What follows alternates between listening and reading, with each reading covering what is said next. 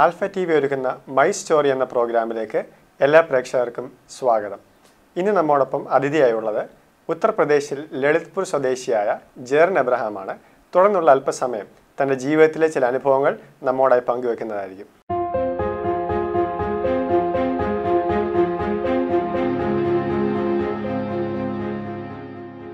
സ്വാഗതം. മലയാളിയാണെങ്കിലും ലളിത്പൂരിലാണല്ലോ ഇപ്പോൾ താമസിക്കുന്നത്. എങ്ങനെയാണ് അവിടെ എത്തിച്ചേർന്നത്? എൻ്റെ പപ്പായും മമ്മിയും മിനിസ്ട്രി ഓറിയൻറ്റഡ് ഫാമിലി ആയതുകൊണ്ട് പപ്പായ്ക്ക് ഒരു ആഗ്രഹം ഉണ്ടായിരുന്നു സുശേഷവേല ഒട്ടുമില്ലാത്തൊരു സ്ഥലത്ത് ചെന്ന് പ്രവർത്തിക്കണമെന്ന്. അതുകൊണ്ട് ഓഗസ്റ്റ് 2000 പപ്പ ഉത്തർപ്രദേശിലെ ലളിത്പൂർ എന്ന് പറഞ്ഞ സ്ഥലം തിരഞ്ഞെടുത്ത് ഞങ്ങൾ അങ്ങോട്ടേക്ക് താമസം മാറി. വളരെ ചെറുപ്രായത്തിൽ തന്നെയാണല്ലോ ഉത്തർപ്രദേശിലേക്ക് പോയത്. അതുകൊണ്ട് സ്കൂൾ കോളേജ് വിദ്യാഭ്യാസം അവിടെ തന്നെ ആയിരുന്നു? അതെ, എൻ്റെ 1ാം ക്ലാസ് മുതൽ 4ാം ക്ലാസ് വരെ ഞാൻ ലളിത്പൂരിലായിരുന്നു. പിന്നെ 2 വർഷത്തേക്ക് ഞാൻ ദെഹ്റാദൂണിൽ പോയി. എനിക്ക് ഹോസ്റ്റൽ ലൈഫ് ഭയങ്കര ആഗ്രഹം ഉണ്ടായിരുന്നുകൊണ്ട് ഞാൻ 2 വർഷത്തേക്ക് ദെഹ്റാദൂണിൽ പോയി.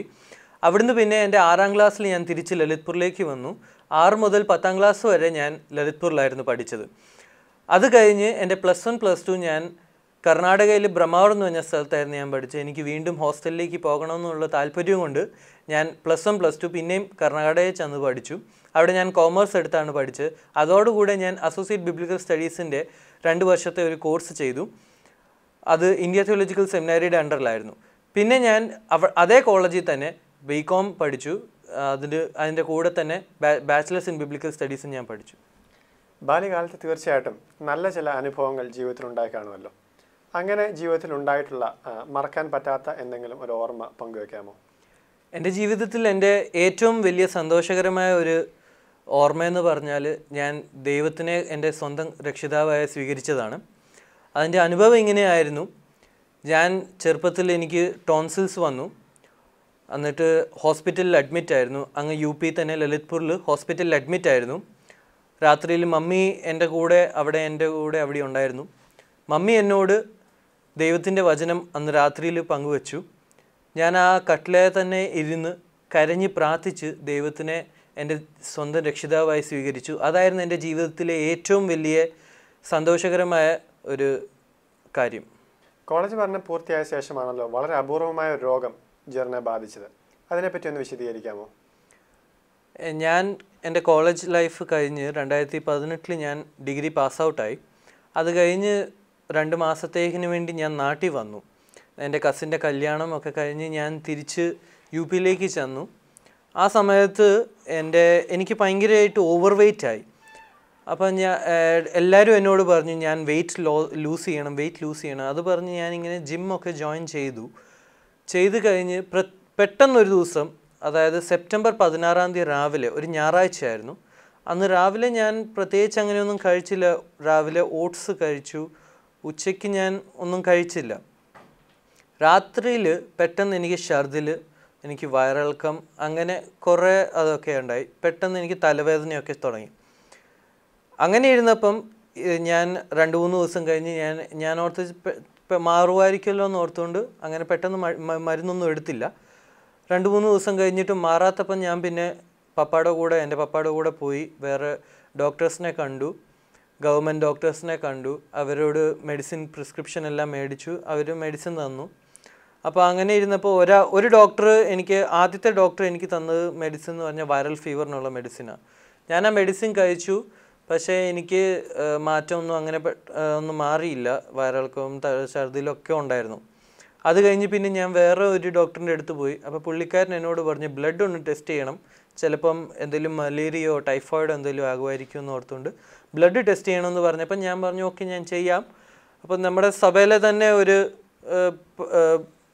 ബ്രദറുണ്ട്. പുള്ളിക്കാരൻ പോകുന്ന ലാബിൽ തന്നെ ഞാൻ കൊണ്ടുപോയി കൊടുത്തു. അപ്പം പുള്ളി പറഞ്ഞു ഇങ്ങനെ ടൈഫോയിഡിൻ്റെ അതുണ്ട്.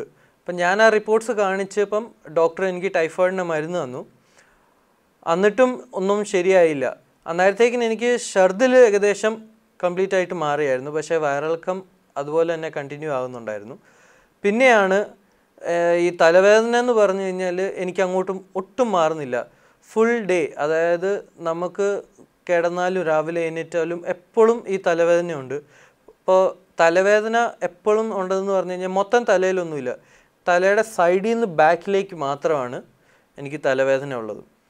അങ്ങനെ ഇരുന്നപ്പം എൻ്റെ പപ്പയുടെ ഒരു ഫ്രണ്ട് ഓസ്ട്രേലിയയിൽ ഒരു ഡോക്ടറുണ്ട്, പുള്ളിക്കാരനുമായിട്ട് ഇങ്ങനെ സംസാരിച്ച് കഴിഞ്ഞപ്പം ഡോക്ടർ പറഞ്ഞു, അവിടെ ഡോക്ടർ ലെസ്ലി പോൺറാജ് എന്ന് പറഞ്ഞ ഡോക്ടറുണ്ട്, ആ ഡോക്ടറിനെ പോയി ഒന്ന് കാണിച്ച് കൺസൾട്ട് ചെയ്യാൻ. അങ്ങനെ അടുത്ത ദിവസം ഞാനും എൻ്റെ മമ്മിയും കൂടെയും ഡോക്ടറിൻ്റെ അടുത്ത് പോയി. ഡോക്ടർ മരുന്ന് തന്നു, ഒരു 10 days മെഡിസിൻ തന്നു. അപ്പോൾ എനിക്ക് ഈ അസുഖം, എനിക്ക് പനിയും അതൊക്കെ വരുന്നതിൻ്റെ മുമ്പേ ഒരാഴ്ച മുമ്പ് എൻ്റെ പപ്പായ്ക്കും അനിയത്തിക്കും വൈറൽ ഫീവർ വന്നായിരുന്നു. അപ്പോൾ ഞങ്ങൾക്കൊരു സംശയം ഉണ്ടായിരുന്നു, ചിലപ്പോൾ അതിൻ്റെ ആയിരിക്കും. അങ്ങനെ ആ ഡോക്ടർ ഞങ്ങൾക്കൊരു 10 ദിവസത്തെ എനിക്ക് 10 ദിവസത്തെ മരുന്ന് തന്ന് ഞാനൊരു 4 ദിവസം കഴിച്ച് കഴിഞ്ഞിട്ട് പെട്ടെന്ന് രാവിലെ എനിക്ക് എൻ്റെ ഫുൾ ബോഡി പെയിൻ ആകാൻ തുടങ്ങി, ജോയിൻറ്റ്സ് എല്ലാം പെയിൻ ആകാൻ തുടങ്ങി. എന്നിട്ട് എനിക്ക് അങ്ങ് തലവേദന എടുത്തിട്ട് എനിക്ക് നിൽക്കാൻ വയ്യാത്ത അവസ്ഥയായി. അന്നേരം തന്നെ എൻ്റെ പപ്പ എന്നെ ഹോസ്പിറ്റലിലേക്ക് പെട്ടെന്ന് റഷ് ചെയ്ത് കൊണ്ടുപോയി. അവിടെ ചെന്ന് ഡോക്ടർ പറഞ്ഞു, നമുക്കൊരു കാര്യം ചെയ്യാം, അഡ്മിറ്റ് ചെയ്യാം. അപ്പോൾ അവർക്കൊരു കൺഫ്യൂഷൻ, അവർക്കൊരു ഡൗട്ട് എന്ന് പറഞ്ഞാൽ എനിക്ക് മെനിഞ്ചൈറ്റിസ് ആകാൻ സാധ്യതയുണ്ടെന്ന്. ഞങ്ങളന്നേരം പപ്പായും മമ്മിയും ഭയങ്കര ഒരു ടെൻഷനിലായി വന്നു. അവർ ഓർത്തു എന്താ ചെയ്യേണ്ടത്. അപ്പോൾ ഡോക്ടർ പറഞ്ഞു, നമുക്ക് പെട്ടെന്ന് തന്നെ ഒരു MRI എടുക്കണം. MRI സക്സസ്ഫുൾ ആയില്ലെങ്കിൽ ലംബർ പങ്ക്ചിങ് ചെയ്യണം, അതായത് CSF എടുക്കണം. എന്നെ പെട്ടെന്ന് രാവിലെ ഡോക്ടറിൻ്റെ അടുത്തേക്ക് ഹോസ്പിറ്റലിൽ കൊണ്ടുപോയി. എന്നിട്ട് ഡോക്ടർ എന്നോട് പറഞ്ഞു, ഡോക്ടർ പപ്പായോടും മമ്മിയോടും പറഞ്ഞു, നമുക്ക് അഡ്മിറ്റ് ചെയ്യാം, 2 ദിവസം ഒബ്സർവേഷനിൽ വെക്കാം, അത് കഴിഞ്ഞ് നോക്കാം എങ്ങനെയാണെന്ന്. അപ്പോൾ ഡോക്ടർ പറഞ്ഞു, നമുക്ക് പെട്ടെന്ന് തന്നെ ഒരു MRI എടുക്കണം. അവർക്കൊരു ഡൗട്ട് ഉണ്ടായിരുന്നു, മെനിഞ്ചൈറ്റിസ് ആകാൻ സാധ്യതയുണ്ടെന്ന്. അപ്പോൾ അവർ പറഞ്ഞു, പെട്ടെന്ന് ഒരു MRI എടുക്കണം. MRI സക്സസ്ഫുൾ ആയില്ലെങ്കിൽ നമുക്കൊരു CSF എടുക്കണം, അല്ലെങ്കിൽ ലംബർ പങ്ക്ചിങ് ചെയ്യണം എന്ന് പറഞ്ഞു. അപ്പോൾ ഞങ്ങളുടെ സിറ്റിയിലെങ്ങും അത്ര നല്ല സൗകര്യങ്ങളൊന്നും ഇല്ലാഞ്ഞുകൊണ്ട് അവർ പറഞ്ഞു, ഡൽഹിയിലോ അല്ലെങ്കിൽ വലിയ ഹോസ്പിറ്റലുകളിൽ നമുക്കറിയാവുന്ന ഇടങ്ങളിൽ ചെയ്യാൻ പറ്റുവാണെങ്കിൽ അതായിരിക്കും നല്ലത്. അപ്പം ഞങ്ങൾ ഡൽഹി എയിംസിലൊക്കെ ട്രൈ ചെയ്തെങ്കിലും ഞങ്ങൾക്ക് അവിടെ ഡേറ്റ് ഒന്നും കിട്ടിയില്ല. ഫുൾ 1 year പാക്ഡ് ആയിരുന്നു എന്ന് അവർ പറഞ്ഞു. അത് നമുക്ക് ഡേറ്റ് തരത്തില്ല എന്ന് പറഞ്ഞു. ഞങ്ങൾക്കെങ്ങും വേറെ എങ്ങും ഡേറ്റ് കിട്ടാഞ്ഞുകൊണ്ട് ഡോക്ടർ ലെസ്ലി തന്നെ ഞങ്ങളോട് പറഞ്ഞു CMC വെല്ലൂരിലേക്ക് പോകാൻ. Because doctor Leslie last year ആയിരുന്നു അവിടുന്ന് പാസ് ഔട്ട് ആയത്. ഡോക്ടർ ലെസ്ലി പറഞ്ഞു, ഡോക്ടറിൻ്റെ സബോർഡിനേറ്റ്സ് അവിടെ ജോലി ചെയ്യുന്നുണ്ട്, അവർ തന്നെയാണ് ഇപ്പം മെഡിസിൻ 2ൽ കൺസൾട്ടിങ് ഡോക്ടേഴ്സ്. അപ്പോൾ അവരുടെ അടുത്ത് ചെന്ന് കൺസൾട്ട് ചെയ്യാൻ അങ്ങോട്ട് പോകുവാണെങ്കിൽ ഡോക്ടർ ലെസ്ലി തന്നെ എല്ലാ ഒരുക്കങ്ങളും ചെയ്തു തരാം, അവിടെ എല്ലാ അഡ്മിഷൻ പ്രോസസ്സും എല്ലാം ഡോക്ടർ തന്നെ ചെയ്യാമെന്ന് പറഞ്ഞു. അങ്ങനെ ഞങ്ങൾ ഒക്ടോബർ 2 തന്നെ ഞങ്ങൾ ഹോസ്പിറ്റലിലേക്ക് വേണ്ടി ടിക്കറ്റ് ബുക്ക് ചെയ്തു. ഞങ്ങൾ 3 രാത്രിയിൽ കാട്ട്പാടി എന്ന് പറഞ്ഞ സ്ഥലത്ത്, അവിടെയാണ് വെല്ലൂർ, അവിടേക്ക് പോയി. അങ്ങനെ ഞങ്ങൾ ഒക്ടോബർ 2 ടിക്കറ്റ് ബുക്ക് ചെയ്തു CMC വെല്ലൂരിലേക്ക് പോകാൻ. 3 രാത്രിയിൽ ഞങ്ങൾ കാട്ട്പാടി എന്ന് പറഞ്ഞ സ്ഥലത്തെത്തി. അവിടെ നിന്ന് ജസ്റ്റ് ഒരു 8 kilometers ആണ് വെല്ലൂർ. അപ്പോൾ ഞങ്ങൾ അവിടെ ചെന്നു. 4 രാവിലെ തന്നെ ഞങ്ങൾ ഹോസ്പിറ്റലിൽ ചെന്നു. അവിടുത്തെ ഒരു പ്രത്യേകത എന്ന് പറഞ്ഞാൽ നമ്മൾ ഭയങ്കര റഷാണ്. നമുക്കവിടെ ചെന്ന് കഴിഞ്ഞാൽ പെട്ടെന്നൊന്നും ഡേറ്റ് കിട്ടത്തില്ല. ബിക്കോസ് ഓൾ ഓവർ ദ വേൾഡിൽ നിന്ന് ആൾക്കാർ വന്നുകൊണ്ടിരിക്കുവാണ് ഇങ്ങനെ. അപ്പം ഞങ്ങളവിടെ ചെന്നു. ഞങ്ങൾക്കൊരു പ്രതീക്ഷയിലായിരുന്നു ഡേറ്റ് കിട്ടുമെന്ന്. പക്ഷേ ഡോക്ടർ ലെസ്ലി ഞങ്ങളോട് പറഞ്ഞു, എല്ലാം ഒരുക്കങ്ങൾ പുള്ളി ചെയ്യാമെന്ന് പറഞ്ഞുകൊണ്ട് മാത്രം ഞങ്ങൾ അവിടെ ചെന്നു. എന്നിട്ട് ഞങ്ങൾ അതിൻ്റെ അഡ്മിഷൻ പ്രൊസീജിയർ എല്ലാം ചെയ്തു. അന്ന് തന്നെ ഞങ്ങൾക്ക് അപ്പോയിൻമെൻറ്റ് കിട്ടി. ഡോക്ടറിനെ കാണിച്ചു. ഡോക്ടർ പറഞ്ഞു, അവർക്കും ഒരു സംശയം ഉണ്ടായിരുന്നു മെനിഞ്ചൈറ്റിസ് ആകാൻ സാധ്യതയുണ്ടോയെന്ന്. അപ്പോൾ അവർ പറഞ്ഞു അഡ്മിറ്റ് ചെയ്യണമെന്നും. അഡ്മിറ്റ് ചെയ്യാവുന്നുള്ള പ്രൊസീജിയേഴ്സ് എല്ലാം ചെയ്ത് കഴിഞ്ഞപ്പോഴാണ് മനസ്സിലായത് ബെഡൊന്നും അവൈലബിൾ അല്ല, ഒരു വാർഡിലും ബെഡ്സ് അവൈലബിൾ അല്ലെന്ന് മനസ്സിലായപ്പോൾ അവർ പറഞ്ഞു ഞങ്ങൾക്ക് വെയിറ്റ് ചെയ്യണം. അപ്പം ഞങ്ങൾ പിന്നെയും 3-4 ദിവസം ഞങ്ങളിങ്ങനെ കണ്ടിന്യൂസ് ഹോസ്പിറ്റലിൽ രാവിലെ പോകും, ബെഡൊന്നും ഇല്ലെന്നറിയും, പിന്നെയും തിരിച്ച് ഞങ്ങൾ താമസിച്ചിരുന്ന സ്ഥലത്തേക്ക് തന്നെ വരുമായിരുന്നു. ഒരു 4 ദിവസം കഴിഞ്ഞപ്പോഴത്തേക്കിന് ഒരു വൈകുന്നേരം ഡോക്ടർ വിളിച്ചു പറഞ്ഞു, ഇങ്ങനെ ബെഡ് അവൈലബിൾ ആയിട്ടുണ്ട്, നിങ്ങൾ എത്രയും വേഗം വന്ന് അഡ്മിറ്റ് ആകാൻ പറഞ്ഞു. ഞങ്ങളവിടെ ചെന്ന് അഡ്മിറ്റ് ആവുകയും അന്ന് രാത്രി തന്നെ ഒരു 3 മണിയൊക്കെ ആയപ്പോഴത്തേക്കിന് എൻ്റെ MRI ചെയ്തു. അതിൻ്റെ റിപ്പോർട്ട്സ് എല്ലാം നോർമലായെന്ന് പറഞ്ഞു. അതിൻ്റെ അടുത്ത ദിവസം അവരെൻ്റെ ലംബർ പങ്ക്ചിങ് അല്ലെങ്കിൽ CSF ചെയ്തു. ഈ CSF ചെയ്യുന്നതെന്ന് പറഞ്ഞാൽ ഒരു പെയിൻഫുൾ പ്രോസസ്സാണ്. ബിക്കോസ് നമ്മളെ അവർ കിടത്തിയിട്ട് നമ്മുടെ സ്പൈനൽ കോഡിനകത്തോട്ട് വലിയൊരു നീഡിൽ അവർ ഇൻസേർട്ട് ചെയ്യും. അതിനകത്തുനിന്ന് വരുന്ന ഒരു ഫ്ലൂയിഡിനെയാണ് അവർ കളക്ട് ചെയ്യുന്നത്. അപ്പോൾ ആ CSF ഒരു പെയിൻഫുൾ പ്രോസസ്സാണ്. അങ്ങനെ എനിക്കൊരു 5-6 വട്ടം അവർ CSF ചെയ്തു.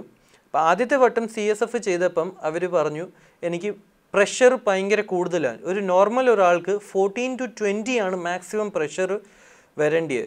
അപ്പോൾ ഈ പ്രഷർ വരുന്നതെന്ന് പറഞ്ഞാൽ ഈ ഫ്ലൂയിഡ് ബ്രെയിനിനകത്തുനിന്ന് സ്പൈനലിലേക്ക് പോയി ഇങ്ങനെ വരുന്നതാണ്. അപ്പോൾ അതിൻ്റെ പ്രഷർ ഒരിക്കലും കൂടാൻ പാടില്ല. അപ്പോൾ എനിക്ക് ഉള്ള പ്രഷർ എന്ന് പറഞ്ഞാൽ അവർ പറഞ്ഞ് എൻ്റെ പ്രഷർ 28 ആണെന്നാണ് പറഞ്ഞത്. അപ്പോൾ അത് നോർമലിനേക്കാളും ഒത്തിരി കൂടുതലാണെന്ന് അവർ പറഞ്ഞു. അപ്പോൾ അതെന്തുകൊണ്ടാണെന്നുള്ള അവർക്ക് കണ്ടുപിടിക്കാൻ പറ്റില്ല. അപ്പോൾ അവരൊരു പറഞ്ഞു വേറെ എല്ലാ ടെസ്റ്റുകളും ചെയ്ത് എല്ലാം നോർമലായിരുന്നു. അപ്പോൾ അവരൊരു ലാസ്റ്റ് കൺക്ലൂഷൻ ഡിസിഷൻ പറഞ്ഞു എനിക്ക് ഈ വണ്ണം ഉള്ളതുകൊണ്ടാണ് ഈ എൻ്റെ പ്രഷർ ലംബർ പങ്ക്ചറിൻ്റെ പ്രഷർ ഭയങ്കര കൂടുതലെന്ന് പറഞ്ഞു. അങ്ങനെ അവരെനിക്ക് 3 മാസത്തേക്കിന് മരുന്ന് തന്നു. ഏകദേശം ഒരു 5-6 ദിവസത്തിൽ കൂടുതൽ ഞാൻ അവിടെ അഡ്മിറ്റായി. അത് കഴിഞ്ഞ് അവർ ഡിസ്ചാർജ് ചെയ്ത് അന്ന് രാത്രിയിൽ ഞങ്ങൾ അന്ന് ഈവനിങ്ങിൻ്റെ ട്രെയിനിന് ഞങ്ങൾ തിരിച്ച് കോട്ടയം വന്നു. കോട്ടയം വന്ന് എന്നിട്ടും എൻ്റെ ഹെഡേക്ക് മാറുന്നില്ല. എനിക്ക് കണ്ടിന്യൂസ് അതേപോലെ തന്നെ നേരത്തെ ഉണ്ടായിരുന്ന പോലെ ഹെഡേക്ക് ഉണ്ടായിരുന്നു. അപ്പോൾ ഈ CSF കഴിഞ്ഞിട്ട് എനിക്ക് കുറച്ച് നേരത്തേക്കിന് എനിക്കൊരു ആശ്വാസം ഉണ്ടായിരുന്നു. അപ്പോൾ അവർ പറഞ്ഞു ഓക്കെ ഈ CSFൻ്റെ ആയിരിക്കണം ചെയ്തുകൊണ്ടാണ് ഹെഡേക്ക് കുറഞ്ഞ്. അപ്പോൾ അവർ പറഞ്ഞു ഒരു CSF കൂടെ എടുക്കാമെന്ന് പറഞ്ഞു. അങ്ങനെ ഞാൻ ഡിസ്ചാർജ് ആകുന്നതിൻ്റെ 2 ദിവസം മുമ്പേ അവരെനിക്ക് ഒരു CSF കൂടെ എടുത്തിട്ട് എന്നെ ഡിസ്ചാർജ് ചെയ്ത് ഞങ്ങൾ നാട്ടിൽ വന്നു. നാട്ടിൽ വന്നിട്ടും പിന്നെയും എനിക്ക് ഹെഡേക്ക് കുറയുന്നില്ല. ഞാൻ ആ മരുന്ന് കഴിച്ച് 3 മാസത്തേക്കിന് അവരെനിക്ക് മരുന്ന് തന്നു. എന്നിട്ടും എൻ്റെ ഹെഡേക്ക് മാറുന്നില്ല. അങ്ങനെ വന്നപ്പം എൻ്റെ മമ്മി പറഞ്ഞു നമുക്ക് ഇവിടെ കോട്ടയത്ത് വല്ലോ ന്യൂറോളജിസ്റ്റിനെ കാണിക്കാം. അങ്ങനെ ഞങ്ങളൊരു ന്യൂറോളജിസ്റ്റിൻ്റെ അപ്പോയിൻമെൻറ്റ് എടുത്തു. അതൊരു ശനിയാഴ്ച രാവിലെ ആയിരുന്നു ഞങ്ങൾക്ക് അപ്പോയിൻമെൻറ്റ് കിട്ടിയത്. അങ്ങനെ ശനിയാഴ്ച രാവിലെ എൻ്റെ പപ്പ പുതുപ്പള്ളി വരെ ഒന്ന് പോയിട്ട് തിരിച്ച് വരുന്ന വഴി പപ്പായ്ക്ക് പെട്ടെന്ന് ഒരു കോൾ വന്നു. പപ്പ ബൈക്ക് ഓടിച്ചുകൊണ്ടിരുന്നതുകൊണ്ട് പപ്പായ്ക്ക് അത് കോൾ അറ്റൻഡ് ചെയ്യാൻ പറ്റിയില്ല. പപ്പ ഇച്ചിരി മുമ്പിൽ ചെന്നിട്ട് ബൈക്ക് സൈഡിൽ നിർത്തി എന്നിട്ട് കോൾ നോക്കി 6 ഒരു അൺനോൺ നമ്പറായിരുന്നു. പപ്പ തിരിച്ച് വിളിച്ചപ്പം ഞങ്ങളുടെ ഉത്തർപ്രദേശിലെ ലളിത്പൂരിലെ ഡോക്ടറായിരുന്നു, ഡോക്ടർ ലെസ്ലി. പപ്പ തിരിച്ച് വിളിച്ചിട്ട് എന്താ കാര്യം ഡോക്ടർ എന്ന് ചോദിച്ചപ്പം ഡോക്ടർ പറഞ്ഞു എത്രയും വേഗം ഞങ്ങൾ CMC വെല്ലൂരിലേക്ക് ചെല്ലണം. അവിടെ ചെന്നിട്ട് ഞാൻ നേരത്തെ അഡ്മിറ്റ് ആയിരുന്ന വാർഡിൽ തന്നെ പോകണം. അവിടെ എല്ലാം പ്രൊസീജിയേഴ്സ് എല്ലാം ചെയ്തിട്ടുണ്ട്. എനിക്ക് വേണ്ടി ബെഡ് ഓൾറെഡി റെഡി ചെയ്ത് വെച്ചിട്ടുണ്ട്. ഒന്നും അവിടെ ചെയ്യേണ്ട, ചെന്നിട്ട് ജസ്റ്റ് ഡയറക്റ്റ് ചെന്ന് അഡ്മിറ്റ് ആകണമെന്ന്. അന്ന് പപ്പ അത് കഴിഞ്ഞ് വീട്ടിൽ വന്ന് ഞങ്ങൾ ടിക്കറ്റ്സൊക്കെ നോക്കിയിട്ട് കുറേ കിട്ടിയില്ല. പക്ഷേ എറണാകുളത്തു നിന്നൊരു ട്രെയിനിന് ടിക്കറ്റ് അവൈലബിൾ ഉണ്ടായിരുന്നു. ഞങ്ങൾ എറണാകുളത്തേക്ക് പോയി. അവിടുന്ന് ആ ടിക്കറ്റ് ഞങ്ങൾ എടുത്ത് എറണാകുളത്തേക്ക് പോയി. അവിടുന്ന് ഞങ്ങൾ തിരിച്ച് വെല്ലൂരിലേക്ക് ചെന്നു. ഞായറാഴ്ച ഒക്ടോബർ 21 ഞങ്ങൾ അവിടെ ചെല്ലുന്നത്. അവിടെ ചെല്ലുമ്പോഴേ ഡോക്ടേഴ്സ് ഒരു ഡോക്ടർ നിവിൻ എന്ന് പറഞ്ഞൊരു ഡോക്ടറായിരുന്നു. പുള്ളീനെ കണ്ടു, അവിടെ സംസാരിച്ചു. അപ്പോൾ ഡോക്ടർ പറഞ്ഞു പപ്പായോട് ഇങ്ങനെ ഒരു സീരിയസ് കേസാണ്. അപ്പോഴേക്കും ഡോക്ടർമാർ കണ്ടുപിടിച്ച എങ്ങനെയാണെന്ന് പറഞ്ഞാൽ ഞാൻ അവിടുന്ന് ഡിസ്ചാർജ് ആയി വരുന്നതിൻ്റെ മുമ്പേ 2ാമത്തെ പ്രാവശ്യം അവർ എൻ്റെ ഒരു CSF എടുത്തായിരുന്നു. ആ CSF അവർ കൾച്ചർ ചെയ്യാൻ വെച്ചായിരുന്നു. ഈ കൾച്ചർ ചെയ്തതെന്ന് പറഞ്ഞാൽ ഒരു 7 ഡേ പ്രോസസ്സാണെന്ന് അവർ പറയുന്നത്. ആ 7 ഡേയ്സിനകത്ത് അതിനകത്ത് എന്തെങ്കിലും ഒരു ആക്ടിവിറ്റി ഉണ്ടെങ്കിൽ അവരത് റെക്കോർഡ് ചെയ്യും. അങ്ങനെ അവരത് 7 ഡേയ്സ് കൾച്ചർ ചെയ്ത് കഴിഞ്ഞപ്പോഴും അതിനകത്തൊരു അമീബ ഉണ്ടെന്ന് കണ്ടു. അങ്ങനെ അവർ എന്നെ പെട്ടെന്ന് വിളിച്ചു. അതൊരു റെയർ കേസാണ്. കോടികളിൽ ഒരാൾക്കായിരിക്കും അതൊരു അസുഖമായി മാറുന്നത്. ലോകത്തിലെ എത്ര പേർക്ക് അതൊരു അസുഖമായി ബാധിച്ചിട്ടുണ്ട് എന്നുള്ളൊരു റെക്കോർഡുണ്ടോ? ഇതുവരെ 150 പേർക്കാണ് അങ്ങനെ ഒരു രോഗം സ്ഥിരീകരിച്ചിട്ടുള്ളത്. അതിൽ ഒരാളാണ് ഞാൻ. ഡോക്ടേഴ്സ് പറഞ്ഞു ഇതിനൊരു മരുന്നുമില്ല, അവർക്കൊരു ട്രീറ്റ്മെൻറ്റും ചെയ്യാൻ പറ്റത്തില്ല. ബിക്കോസ് മെഡിക്കൽ സയൻസിന് ഇതിനൊരു പ്രിസ്ക്രിപ്ഷൻസും തന്നിട്ടില്ല. ഈ ഡോക്ടേഴ്സ് പഠിക്കുന്നതിന് മാത്രം അവരിങ്ങനെ അമീബേനെ കുറിച്ച് പഠിച്ചിട്ടുണ്ട്. പക്ഷേ ഇങ്ങനെ ഒരു കേസ് ഇതുവരെ കണ്ടിട്ടില്ലെന്നാണ് ഞങ്ങൾ അവിടെ ചെന്നപ്പോൾ ഡോക്ടർ പറഞ്ഞത്. അപ്പോൾ ഡോക്ടർ പറഞ്ഞു നിങ്ങളൊരു കാര്യം ചെയ്യും, നിങ്ങൾ പോയിട്ട് വൈകുന്നേരം ഞങ്ങൾ അന്നേരത്തേക്കിന് സീനിയർ ഡോക്ടേഴ്സുമായിട്ട് സംസാരിച്ച് ഞങ്ങൾ എന്നതാ ട്രീറ്റ്മെൻറ്റ് തുടങ്ങേണ്ടിയെന്ന് ട്രീറ്റ്മെൻറ്റ് ഡിസ്കസ് ചെയ്തിട്ട് ഞങ്ങൾ അഡ്മിറ്റ് ചെയ്യാമെന്ന് പറഞ്ഞു. അങ്ങനെ ഞങ്ങൾ തിരിച്ച് റൂമിലേക്ക് ചെന്നു. റൂമിൽ നിന്ന് ഒരു വൈകുന്നേരം 6 മണിയായപ്പോൾ ഞങ്ങൾ ഹോസ്പിറ്റലിൽ വന്ന് 7 മണിക്ക് ഒക്കെ ആയപ്പോഴത്തേക്കിന് അവരെന്നെ അഡ്മിറ്റ് ചെയ്തു. അന്ന് രാത്രിയിൽ തന്നെ അവർ ചില ടെസ്റ്റുകളും പിന്നെ നടത്തി.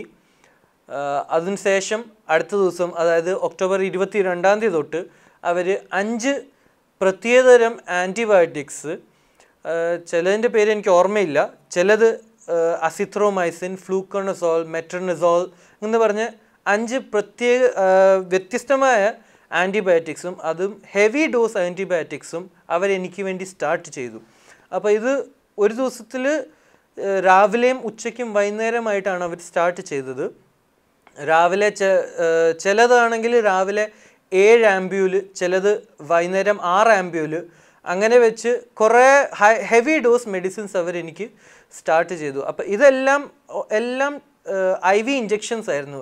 ടാബ്ലറ്റ്സ് ഞങ്ങൾ ഡോക്ടേഴ്സിനോട് പറഞ്ഞു, ഡോക്ടർ ഭയങ്കര പാടാണ്. ഈ മെഡിസിനൊക്കെ സ്റ്റാർട്ട് ചെയ്ത് കഴിഞ്ഞപ്പോഴത്തേക്കിന് എനിക്ക് ഭയങ്കരമായിട്ട് വിശപ്പൊക്കെ അങ്ങ് കുറഞ്ഞു. ഉച്ചയ്ക്ക് ഒരു 12 മണിക്ക് ശേഷം ഡോക്ടർ മുരുകഭാരതി ആ വാർഡിലേക്ക് വന്നു. അദ്ദേഹം എൻ്റെ അടുത്ത് വന്നിട്ട് ഒരു സ്മൈലിംഗ് ഫേസ് തന്നിട്ട് എന്നോട് പറഞ്ഞു, നീ ഒരു ലക്കി പേഴ്സൺ ആണ്, നിനക്ക് വന്നേക്കുന്ന ഒരു രോഗം ഒരു റെയർ കേസാണ്, ഞങ്ങൾക്കൊരു ഭയങ്കര ഒരു ഭാഗ്യമാണ് ഇങ്ങനെ ഒരു കേസ് സ്റ്റഡി ചെയ്യാൻ കിട്ടുന്നത്. ബിക്കോസ് ഇന്നേ വരെ വെല്ലൂരിൽ ഇതുവരെ ഒരു കേസ് ഇങ്ങനത്തെ ഒരു കേസ് വന്നിട്ടില്ല. ആ സമയത്തേക്ക് ജെറിന് ഈ രോഗത്തിൻ്റെ സീരിയസ്നെസ്സിനെ പറ്റി അറിഞ്ഞിരുന്നോ? ഇല്ല, ഞാൻ ആ സമയത്തിൽ ഈ രോഗത്തിൻ്റെ സീരിയസ്നെസ് അറിഞ്ഞില്ല.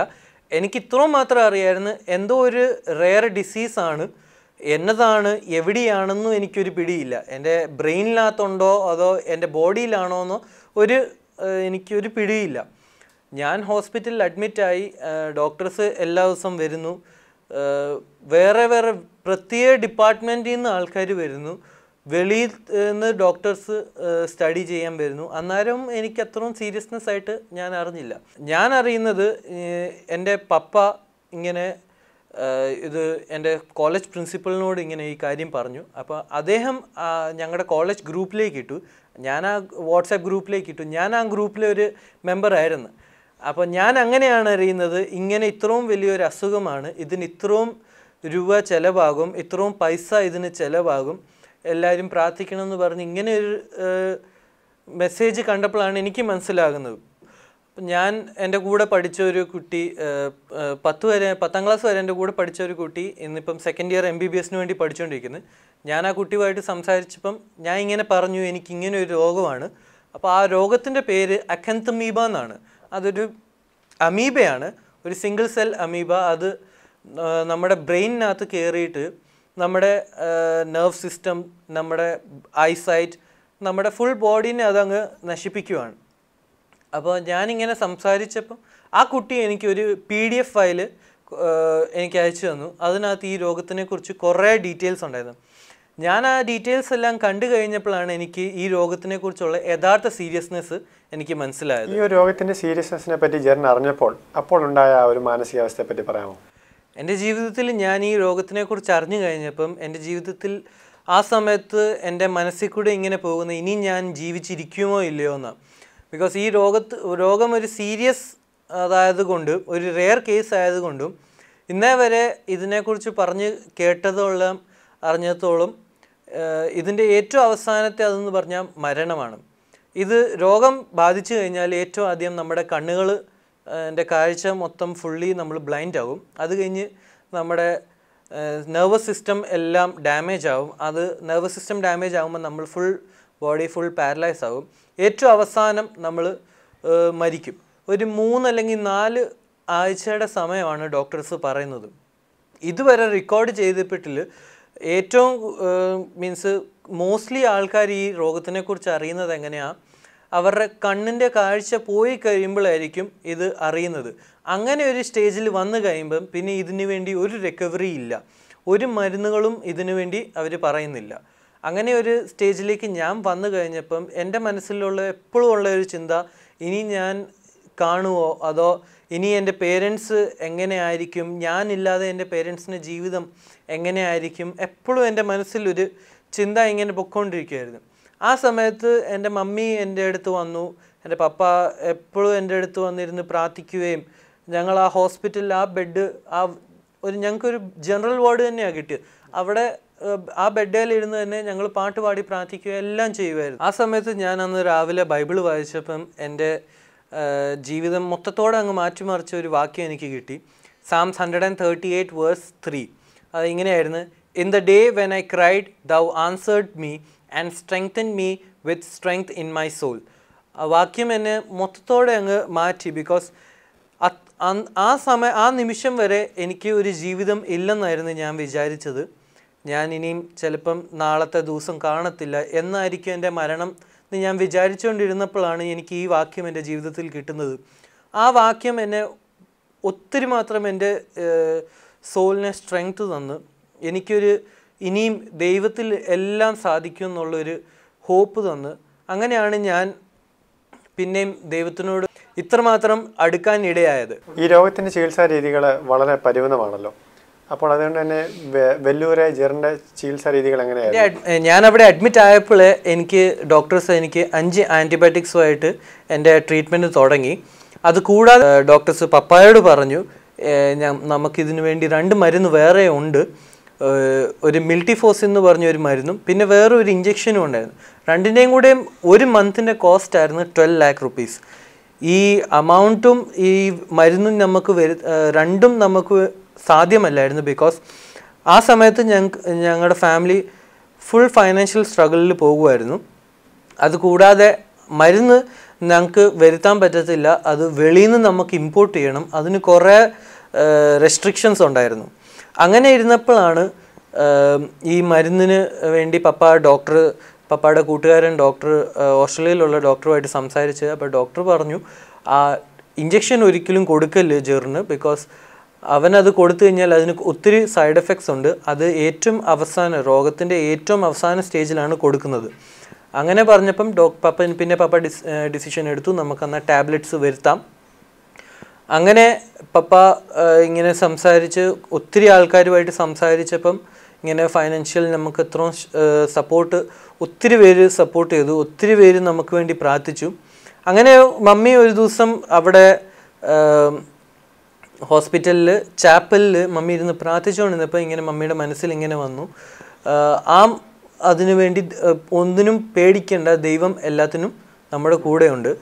അതല്ലാതെ പിന്നെ ജോൺ കുര്യങ്ങൾ പപ്പാവായിട്ട് സംസാരിച്ചപ്പം ജോൺ കുര്യങ്ങളും പപ്പായോട് ഇങ്ങനെ പറഞ്ഞു, ആ മരുന്ന് ജെറിന് വേണ്ടി ഉള്ളതാണെങ്കിൽ ദൈവം അതിനു വേണ്ടിയുള്ള എല്ലാ പ്രൊവിഷൻസും ഒരുക്കുമെന്ന് പറഞ്ഞ്. അങ്ങനെ ഞങ്ങൾ ദൈവത്തിൽ ആശ്രയിച്ച് ഞങ്ങൾ ആ മരുന്ന് മേടിക്കാൻ വേണ്ടിയുള്ള എല്ലാ തയ്യാറെടുപ്പും ചെയ്ത്. പക്ഷേ പ്രശ്നം എങ്ങനെയാണ് വന്നെന്ന് പറഞ്ഞാൽ ഹോസ്പിറ്റലുകാർ പറഞ്ഞ് അവർക്കിത് മരുന്ന് കൊണ്ടുവരാൻ പറ്റത്തില്ല. ബിക്കോസ് അവർക്ക് കുറേ റെസ്ട്രിക്ഷൻസ് ഉണ്ട് ഇത്രയും കോസ്റ്റ്ലി മരുന്ന് കൊണ്ടുവരാൻ.